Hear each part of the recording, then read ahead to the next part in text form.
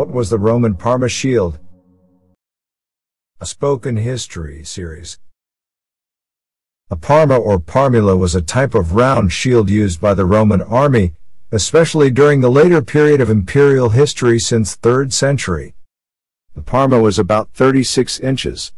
The parma was used by legionnaires in the early Republican period of Rome's history, by the lowest class division of the army, the vlites. Their equipment consisted of a parma, javelin, sword, and helmet.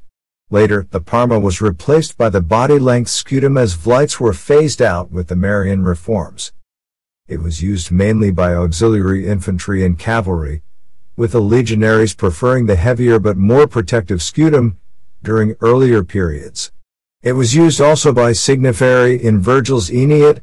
The parma is cited as a weapon utilized by the Teucrians in defense against the Greeks, and later against the Rutulians.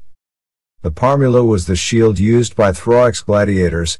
It was also used by the Roman vexilliferi or flag bearers that carried the standard that marked the cohort, as well as by most early auxiliaries. In the Pyrrhic dance it was raised above the head and struck with a sword so as to emit a loud ringing noise. Thank you for listening to this episode.